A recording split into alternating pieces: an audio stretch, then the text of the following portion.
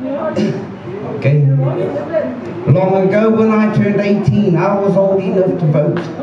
I took to voting seriously and not some bloody joke. I voted for their pledges and not their far-out looks. I voted for their promises, didn't think of them as crooks. Vote for me, that's what the slogan said. But no matter which way you tick the box, it'll go right to their head. To get voted as an MP, the governing right to rule. By all us individuals, we all just fools.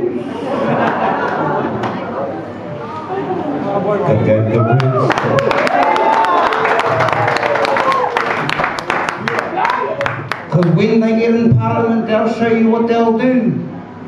They'll change all those bloody pledges and change all those promises too. Some may even leave their parties, become leaders of a coup.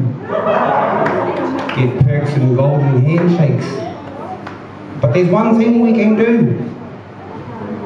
The next time voting comes around and you have to tick the box, just look for BIM on your voting list.